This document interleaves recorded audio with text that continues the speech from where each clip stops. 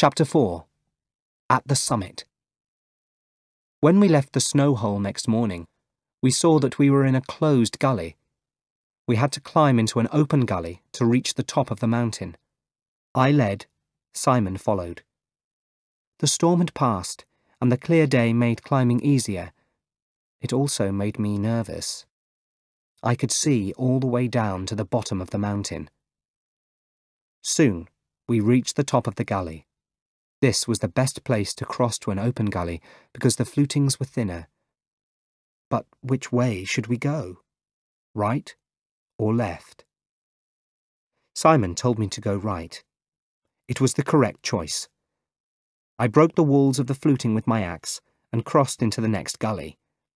Simon joined me, and then he went first. As Simon climbed to the top of the gully, I suddenly became very nervous. I was standing on very soft snow, and I could see all the way down to the bottom of the mountain. If the snow fell, then we would too. I was very glad when Simon reached the top of the gully and climbed onto the north ridge of the mountain. I joined him. At last we were off the west face of Ciula Grande.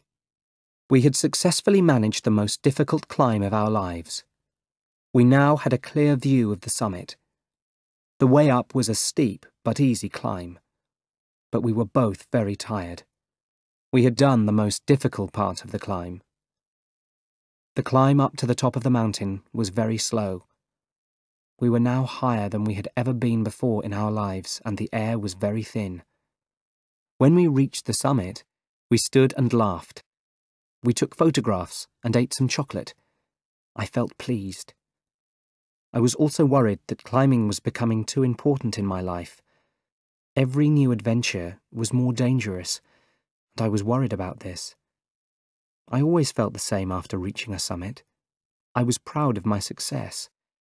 But the quiet moments, after a difficult climb, made me think about the future. I knew these feelings would pass. "There's going to be another storm," Simon said. I turned. He was looking at the north ridge. Thick clouds were coming towards the east side of the mountain. I saw more flutings and steep walls of ice. This was the way down. Suddenly I felt less confident. It didn't look easy. I was also worried because I knew that 80% of accidents happen on the way down.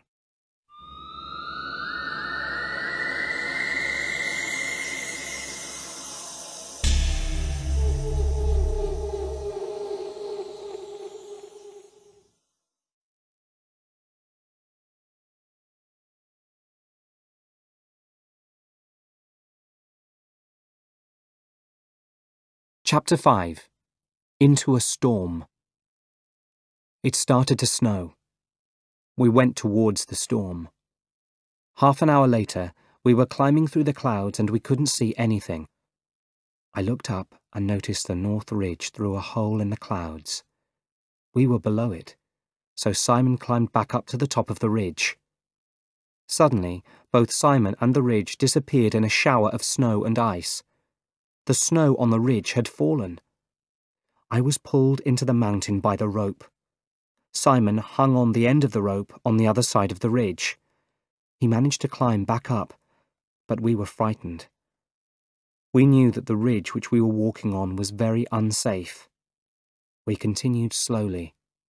Soon, we noticed that the ground below us looked safer. We started to climb down again. It was 5 o'clock in the afternoon and the light was bad. The temperature was going down, and the storm was blowing snow in our faces. I thought that Simon was climbing too low. I shouted to him, but he couldn't hear me because of the storm. I shouted louder, and Simon stopped. When I was climbing down to him, the snow suddenly disappeared under me. I fell and crashed into him. Luckily, he didn't fall, and that saved us. It was very frightening. "You okay?" Simon asked. "Yes, frightened, that's all," I replied when I could speak again. "We've gone too low." "Oh, I was thinking we could go all the way down to the glacier," Simon said. "You're joking," I said. "I nearly killed both of us on this bit. We have no idea what it's like below." "But that ridge is crazy. We'll never get down it tonight," Simon said. We decided to go east in a straight line and join the ridge again further down. By the time it got dark, we were still over 6,000 metres. Neither of us felt very happy as we dug a snow hole. Simon had frostbite in 2 fingers. I hoped the frostbite wouldn't get worse the next day. I was sure that we were near the end of the ridge and that we would reach our camp by the afternoon. I hoped so. We only had enough gas for 2 drinks the next morning, and after that, there would be no more water until we got to the lakes.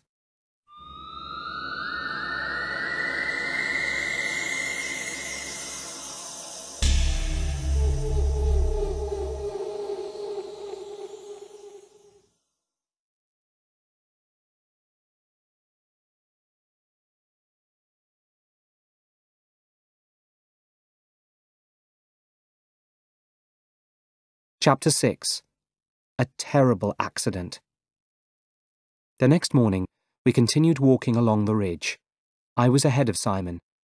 By now, I was tired of the mountain. I just wanted to get down as quickly as possible. Several times the snow disappeared under me and I fell into a crevasse. Luckily, none of the crevasses were very deep, but the falls were making me nervous. The last one was the worst. I fell through the snow and saw the whole of the west face below me. How stupid, I thought. I was walking on snow with nothing under it. I shouted to Simon and told him to move to the safe side of the ridge. I continued. I was feeling angrier and more upset every minute. I walked over a small hill of snow. The ridge was flat again on the other side. I walked on for a few meters, then stopped suddenly. I looked down. I was standing at the top of an ice cliff. The ridge was about 10 meters below me. I turned round. Simon was behind the snow hill. I started climbing down the ice cliff. I used both my axes and tried to hit them hard into the wall. I was still near the top of the cliff when one of the axes made a strange noise. I pulled it out of the cliff. Then I lifted my arm to hit again. Suddenly, the other axe came out of the ice and I fell. A moment later, my knee crashed into the ice wall and I screamed in pain. The pain seemed to last for a long time. If I've broken my leg, I'm dead, I thought. Everyone said it. If there are only 2 of you, a broken leg can mean death. When the pain was less, I tried to move my leg and screamed again. It was no good. I had broken it. I looked around. We were still at about 6,000 meters, and I wouldn't be able to climb with a broken leg. Simon would leave me. He had no choice. I thought about it. Left here. Alone. I felt cold at the idea. I wanted to scream, but I knew I had to stay calm.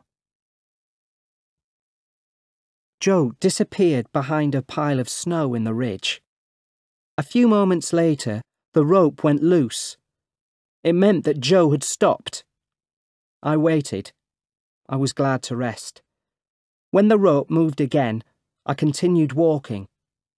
Suddenly, the rope went tight, and I was pulled forward. I hit my axes into the snow and managed to stop. I knew that Joe had fallen. I waited. When the rope went loose again, I knew Joe's weight wasn't on it. I walked forward to see what had happened. I reached the edge of the ice cliff and looked down. Joe told me calmly that he had broken his leg. There was a terrible look in his eyes. I didn't want to think about what this accident meant. I put a metal bar in the snow and tied the rope around it. Then I climbed down to Joe. I could see that his leg was badly broken. I gave him some pills for the pain, but I don't think they helped much. At this time, my thoughts were selfish. I knew it would be easier to walk away and try to save myself. I tried to pull the rope down. It wouldn't come. I had to climb back up the cliff and get it. The climb to the top of the cliff was the most dangerous climb I had ever done. I almost fell several times, but at least I stopped thinking about Joe's accident. I reached the top of the cliff and untied the rope.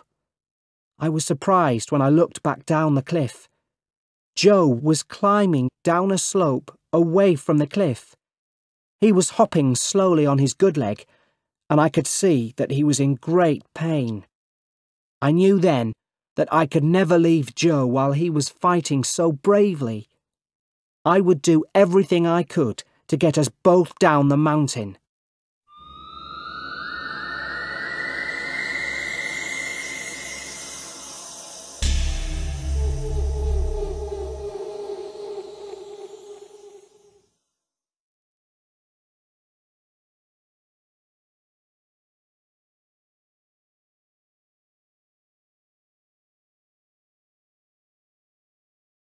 Chapter 7. Getting Down the Mountain.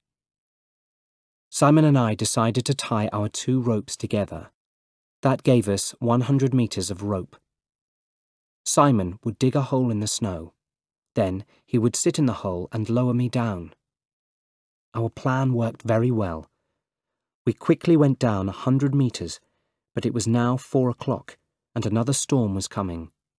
We had 2 choices. We could dig a snow hole for the night, or we could continue down the mountain. We decided to continue down. Simon was lowering me very fast in a terrible storm. I was in great pain because my knee kept hitting the side of the mountain. I felt angry that he was hurting me, but I knew he had no choice. We had to get down quickly. By 7:30 that evening, we knew we were getting close to the bottom of the mountain. It was now completely dark, and the storm was very bad. I knew we should stop, dig a snow hole, and melt some snow for water. But we couldn't because we had no gas. Just then, I felt the slope getting steeper. I realized that there was another cliff. I screamed to Simon to stop lowering me. He couldn't hear me because the wind was too loud. Suddenly, the side of the mountain disappeared under me, and I fell into space. The rope pulled against my body, and I stopped. I had gone over a steep ice cliff, and I was hanging about 26 meters above a black crevasse. I tried to reach the walls of the cliff with my axe. They were too far away. I knew my weight would soon pull Simon off the mountain. When that happened, we would both die. I had to get back up the rope, and I had to do it quickly. My only chance was to use 2 smaller pieces of rope that I had with me. I could tie these small ropes around the main rope with special knots. Then I could use them to climb to the top of the main rope. My fingers were so cold that I couldn't feel them. It took 15 minutes just to tie 1 knot. Then I dropped the other piece of rope. At that point, I knew there was nothing more I could do. I hung on the end of the rope and waited to die. I knew the cold would soon kill me.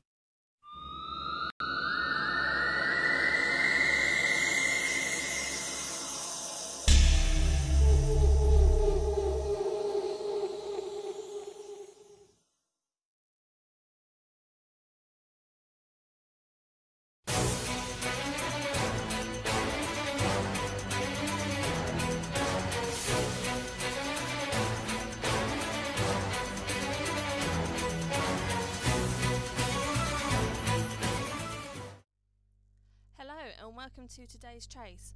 I am Miss Reese. I will be today's quizmaster. Let's see if you know Touch and Avoid chapter 4 to 7 better than one of our chases. Today you'll be playing against Anne. So, how to play the game? First of all, you need to decide where your starting point is going to be. Are you going to be brave and start on the 10 points box? Maybe you're in the middle and not quite sure and you want to start on a 5 points, or if you're just not as sure, start on a 3 points. But the aim is, how the game's going to work is, I'm going to ask a question, you're going to write the answer. You're going to write the answer in your exercise book, and then we're going to see if you're correct. If you get it right, you get to move down one space. If the chaser gets it right, she also moves down one space. But you need to be trying to get back to the safe, to the bottom square, the bottom one, which is called where's safe. Once you get there, you're home. You're fine. You're finished. The chaser can't catch you any longer. But you can still keep playing. However, if you do not get the question right, you have to stay in the same place. And if the chaser gets to the same space that you are, the chaser has caught you and you are finished. But you can still have a go at answering the questions to make sure you know the knowledge. Should we give it a try? So, question 1. Even though the storm had cleared, which made climbing easier, why was Joe nervous? A. Because he knew how far they still had to climb. B. Because it had started to rain. C. Because he was standing on very soft snow. You've got 5 seconds to write down your answer.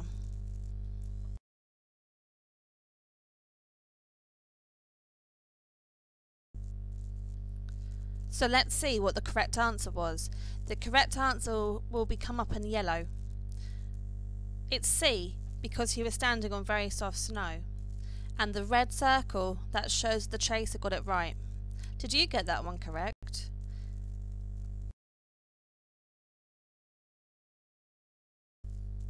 So well done if you got that correct. If you got it right, you can move yourself down to the next box. If you got it wrong, stay where you are. Anne, the chaser, she got it right, so she's moving down the board. Question 2. At the bottom of page 19, where had they reached? A. Southridge, B. Northridge, or C. Westridge?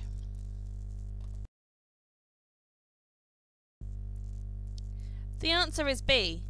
Northridge. Look, the chaser got it right as well. Did you get that one correct? Move yourself down if you got it right. If you didn't, stay where you are.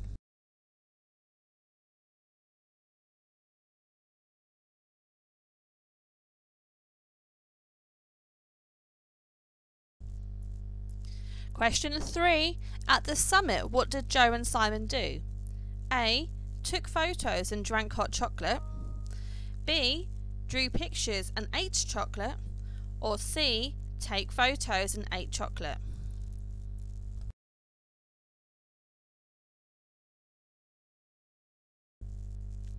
And the answer is C. Took photos and ate chocolate. Oh dear, Chaser, what happened there? You didn't read the question properly.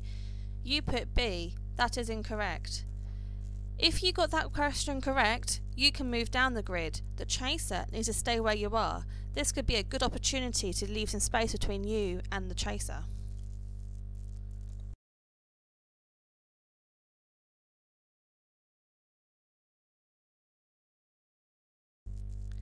Question 4. On page 22, in how many fingers did Simon have frostbite? A. 2, B. 1, or C. 3?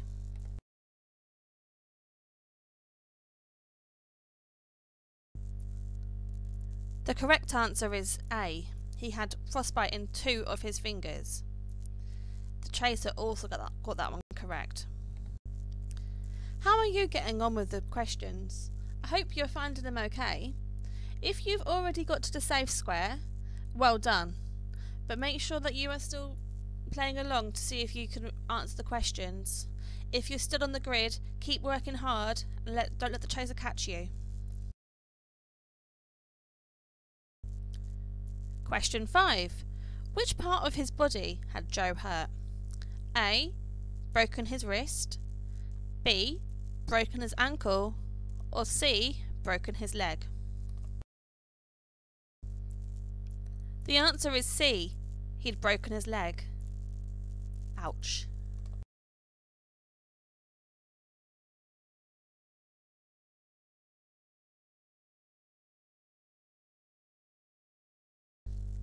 The final question now, question number 6. If you haven't made it back home yet, keep working hard and don't let the catcher chase you. If you're already there, see if you can get this one correct. How many metres was Joe hanging over the black crevice? A. 24, B. 26, or C. 28?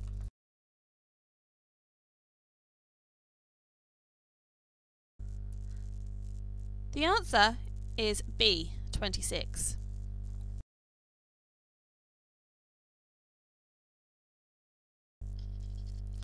So that is the end of the game now. Did you beat the chaser and make it back home okay? Or did they catch you? Either way, I hope that you have got lots of knowledge about chapter 4 to 7 of Touching the Void. I've been Miss Reese. I've been your host for today. Thank you very much.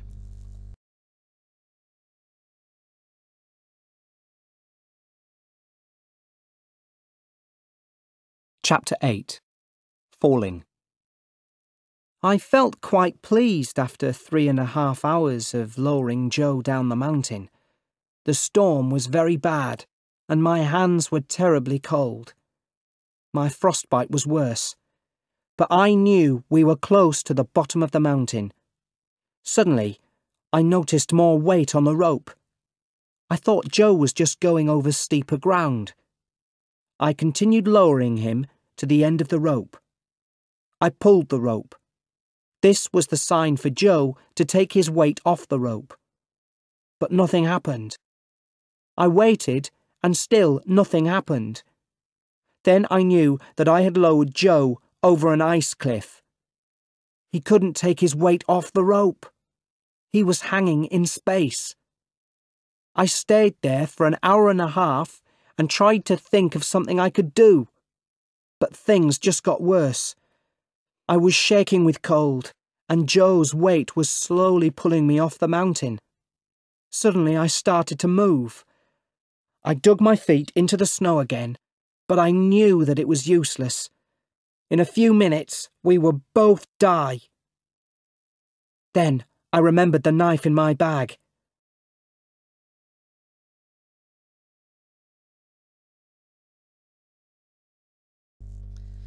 Okay, so for today, we're going to read chapter 8, just for the first section. Once you've read it, I want you to think about the key questions. What should Simon do? Should he cut the rope, or should he not cut the rope?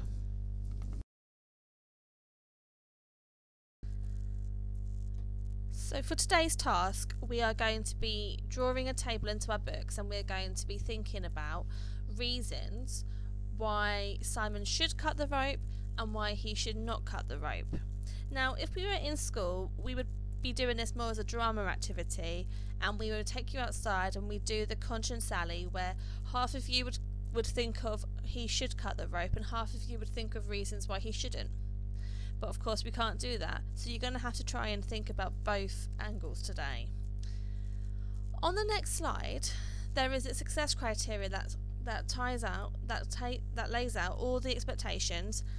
But of course, if you would like to write more reasons, then please do. On the slide after the success criteria, there's a few ideas that I came up with for reasons why he should cut the rope and for why he shouldn't cut the rope to get you started. So hopefully that'll give you some ideas. You need to write these into your table because tomorrow you're going to be using them into your writing.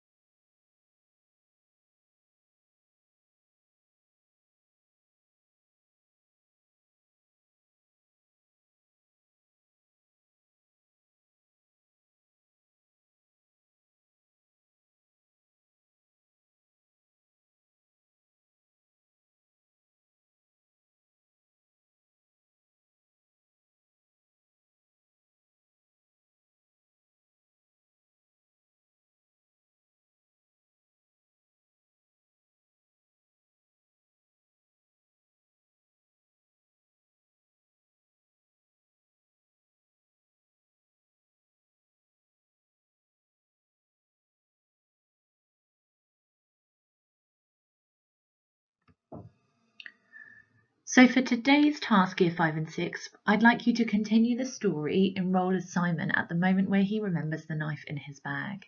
You'll need to write in the first person as Simon, so it will be I. Write at least one paragraph. You'll need to write about Simon debating his choices in his head. Use your ideas from your reading task yesterday, where you thought about whether Simon should or should not cut the rope. And then I'd like you to stop writing once he makes the decision. So once he says he's either going to cut or not cut the rope. I've written an example that I will read to you in the next part of the video.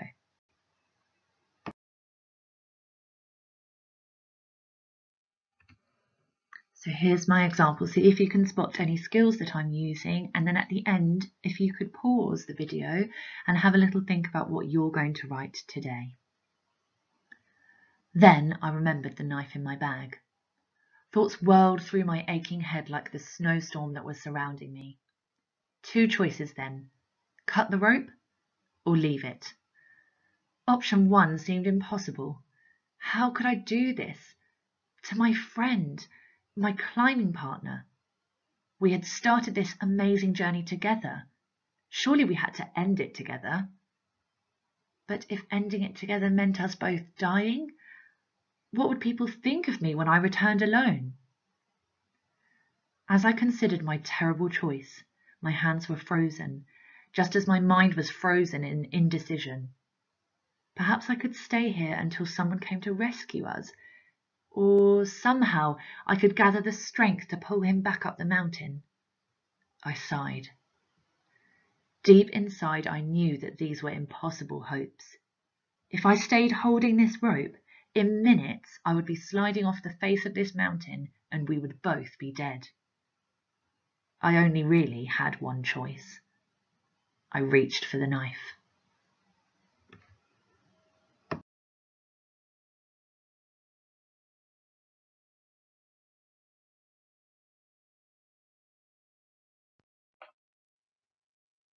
So this is just a summary of the task for today.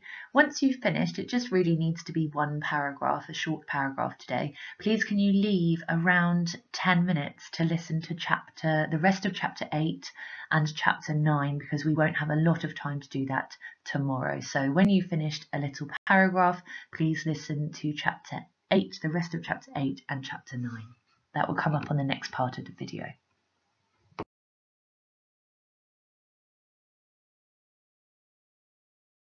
Decided quickly.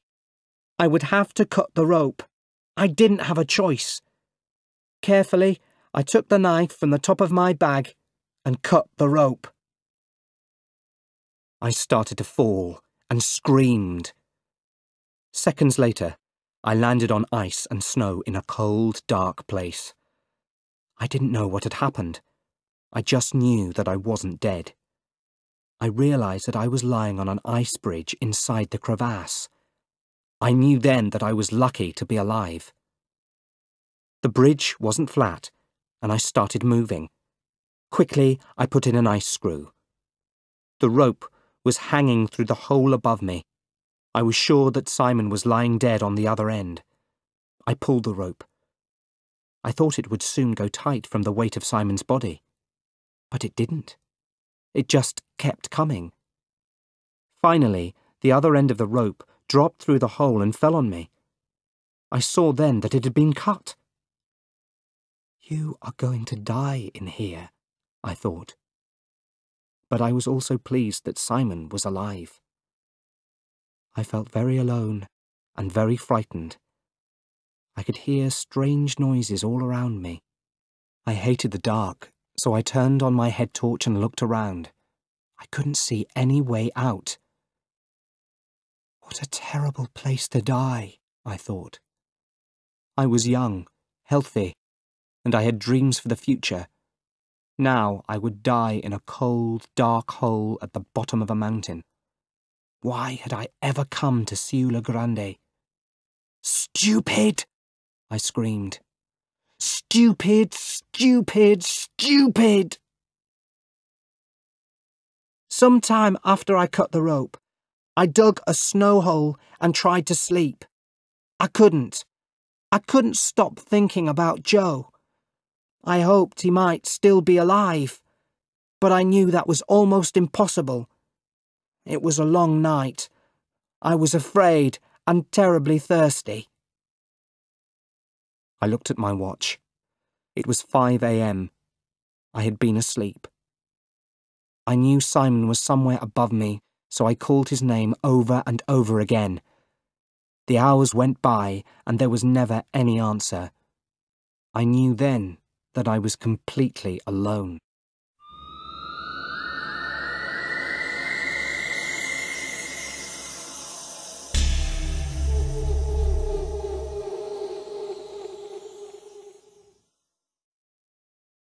Chapter 9.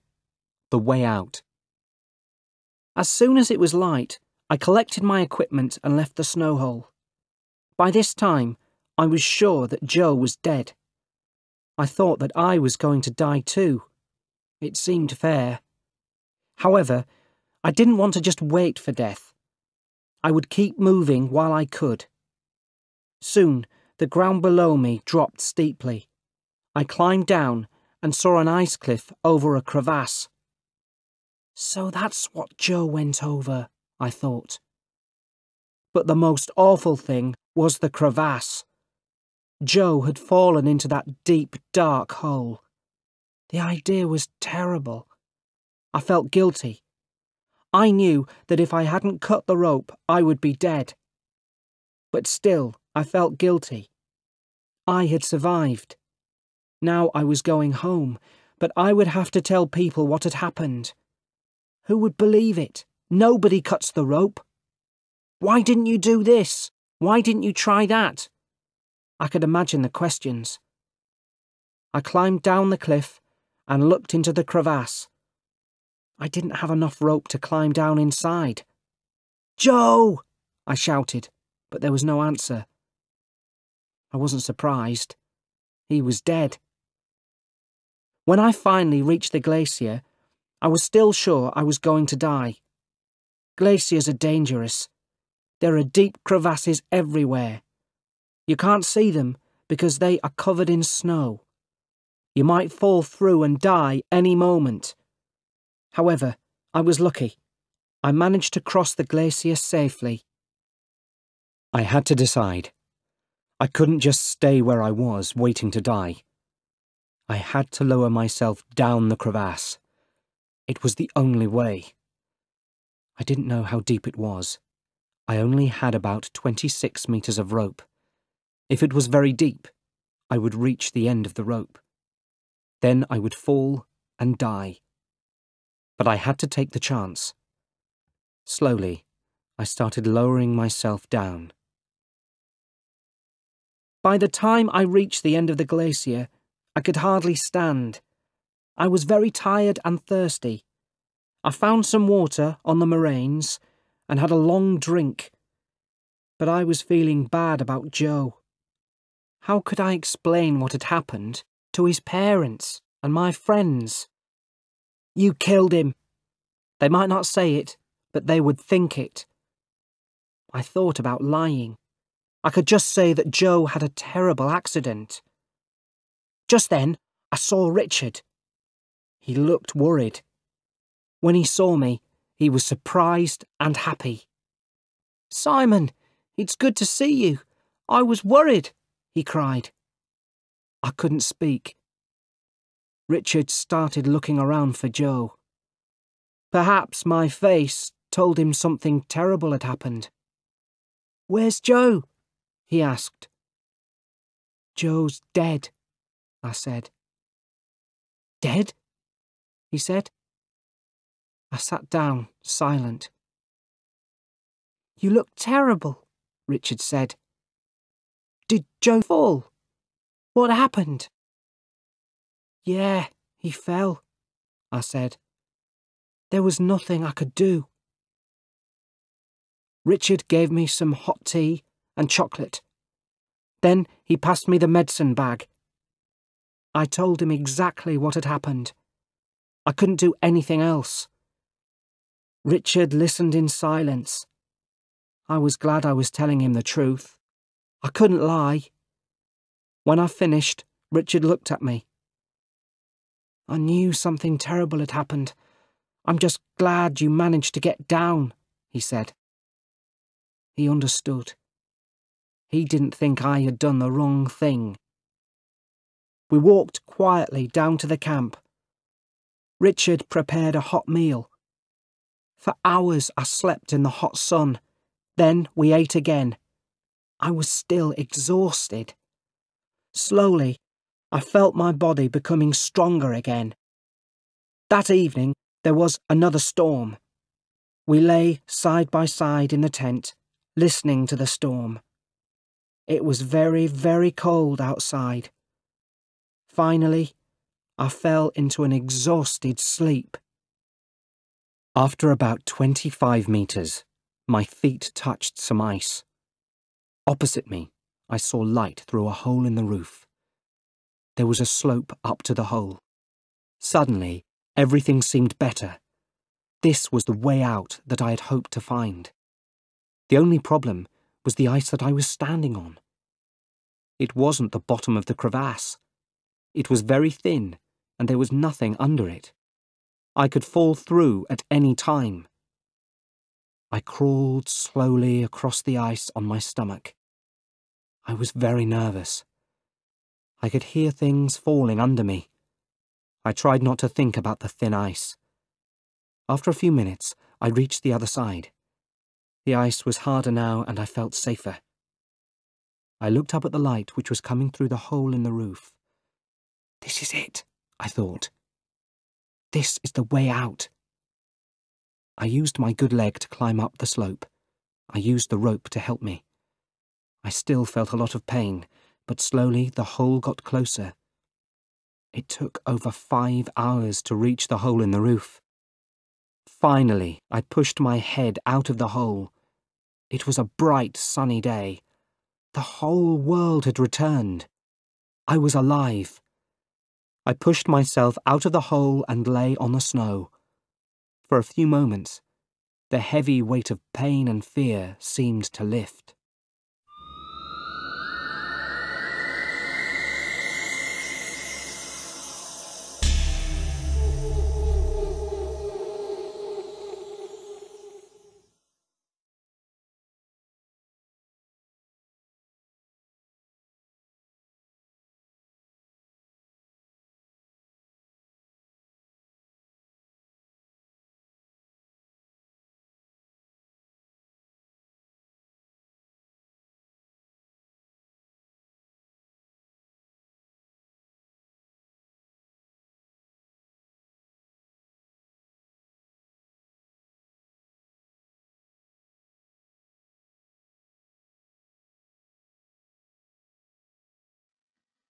We're going to think today about how to give information about the characters' feelings and thoughts through dialogue.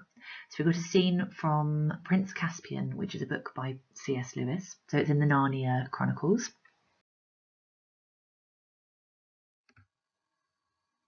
When he came to himself, he was lying in a firelit place with bruised limbs and a bad headache. Low voices were speaking close at hand. "And now," said one, "before it wakes up, we must decide what to do with it." "Kill it," said another. "We can't let it live. It would betray us." So we've got a little passage of dialogue here, and what I want you to think about is, what can you tell about either of these characters, and what gave you the clue?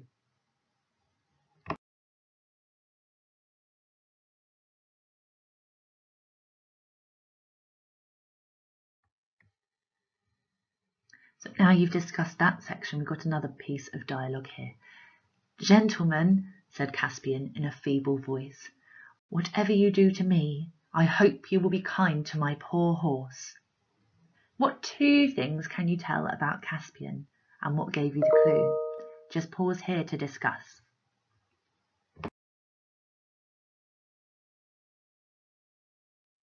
One way to convey character is the words that you make come out of the characters' mouths. So the actual words you're getting the characters to say give us a clue about what kind of character they are and how they're feeling. "But there is another way," she explained. "It is how you make the character say it." "But there is another way," she bellowed. It is how you make the character say it. But there is another way, she whispered. It is how you make the character say it.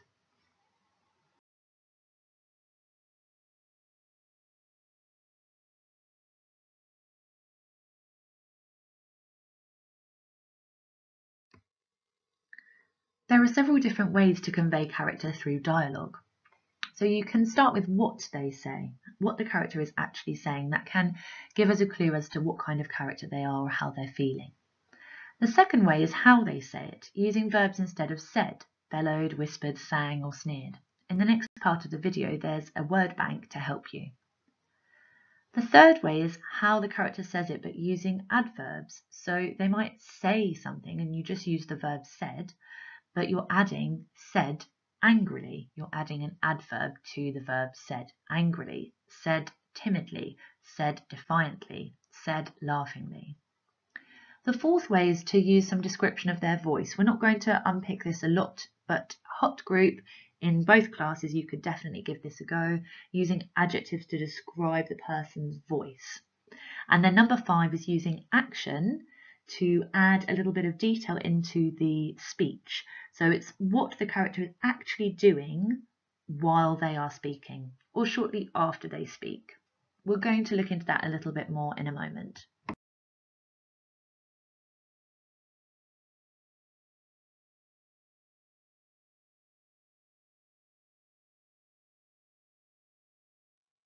So the speech sandwich is simply a way to use description, action and speech to make sure that your dialogue passages are more interesting and that they move the story on or show character. Description might involve who is there, where are they, what do they look like, and what do the surroundings look like. Your speech needs to be punctuated correctly, but that's the words that the characters are speaking. And then action could involve something that the character does, or it could add detail about something that is happening in the surroundings. So it doesn't have to go in this order. It doesn't have to be description, then speech, then action. You could have description and action before the speech. You could have some description within the speech, especially how the character is speaking. You can definitely add action to explain clearly what a character is doing while they're speaking. So I'd like you today to have a little go at using the speech sandwich in your free writing task. I've got a passage from the text here and I'm just highlighting and selecting in purple the parts that are speech. So in our speech sandwich, these parts would count as speech. The other parts will be description or action, and sometimes it's quite hard to tell whether it's description or it's action, but in general, description will have a lot more expanded noun phrases and be describing things involving the senses, so what can be seen, what can be heard, and so on. And action is usually a powerful verb and something that is actually being done rather than description. So all of those bits in purple are the speech. This part here, I couldn't speak. Richard started looking around for Joe. Perhaps my face told him something terrible had happened. Now I think here this bit's a bit of action really. It could be description, but I think it's action. I know I couldn't speak is no action really, nothing's happening. But then Richard starts looking around for Joe. His face is showing his feelings. So I think that would be action there. And then a little bit more action here. Richard gave me some hot tea and chocolate. Then he passed me the medicine bag. There's not a lot of description in this section, so that's definitely something we could add into our writing later today.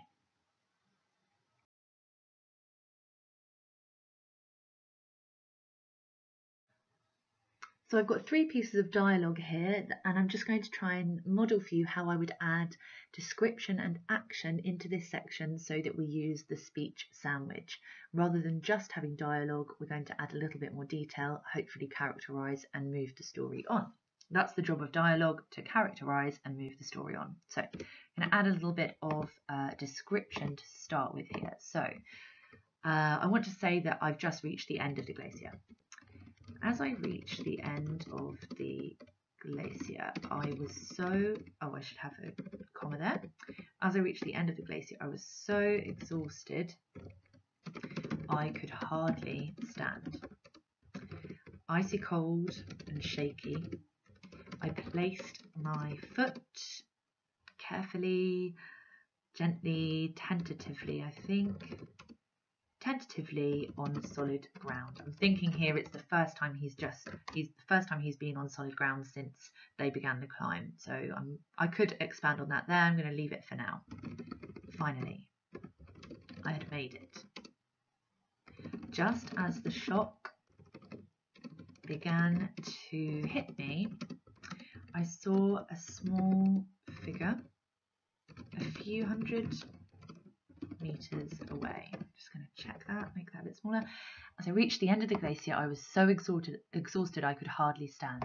Icy cold and shaky, I placed my foot tentatively on solid ground. Finally, I had made it. Just as the shock began to hit me, I saw a small figure a few hundred meters away. So we're not saying I saw Richard because he's further away. So we're saying I saw a small figure a few hundred meters away. I wanted to run towards it. Semicolon there, year 6, so we're linking the two related clauses together. You could just have a full stop if you're not confident with that. Hot in year 5, you definitely could give that a go. I haven't really explained it very well, so don't worry too much about the semicolon. I wanted to run towards it. I knew it must be Richard, but my body was too tired. Luckily, so I'm starting with an adverb there, he sprinted across the distance between us and was with me in no time. Now I'm going to go into the speech. Simon, it's good to see you. I was worried, he cried. Add a little bit of description here about Richard. He looked very tired too. Perhaps he hadn't slept. In horror, that's a fronted adverbial of manner. In horror, he looked me up and down. Maybe I'll choose a different word for looked in a minute. He looked me up and down, his eyes filling with concern. I'm just going to change this looked to he appeared. He appeared to be very tired too. So I don't repeat this word looked over and over. In horror, he looked me up and down, his eyes filling with concern. Because I must have been in a complete state. Can't really describe yourself so much there. You look terrible, Richard said. And now I think I'm going to have it really hit me. At this point, I began to feel so weak, I thought I might pass out, faint. Nice short sentence here. I wobbled. Richard darted towards me and helped me to sit down on a nearby rock. I suppose I could describe the rock, but it's not really relevant there. He raised his gloved hand. Is that necessary? Well, he raised his gloved hand, I can improve that later, to shield his eyes from the sun and looked back across the glacier. Can't quite fit this all in here, make it big enough for you to see. And looked back across the glacier. Where's Joe? He asked. I'm going to say how he asked. Where's Joe? He asked, trying to sound hopeful. My stomach plummeted. So year 5 and 6, we're on the last writing task of this section. We're going to be choosing any part of the story so far. I've got some suggestions in the next part of the video, and I'd like you to write at least 2 paragraphs about that part of the story using as many skills as you can. You can be Joe or Simon depending on the part of the story you choose. You can look back at the text if you want to, to help you decide whether you're going to be Joe or Simon. You're essentially going to be rewriting a section of the story. In the next part of the video, there's going to be a list of leveled skills, and I will discuss those briefly with you. I would suggest that you plan your ideas before you start, maybe use a mind map or bullet points to just get some ideas down on paper before you start writing your 2 paragraphs.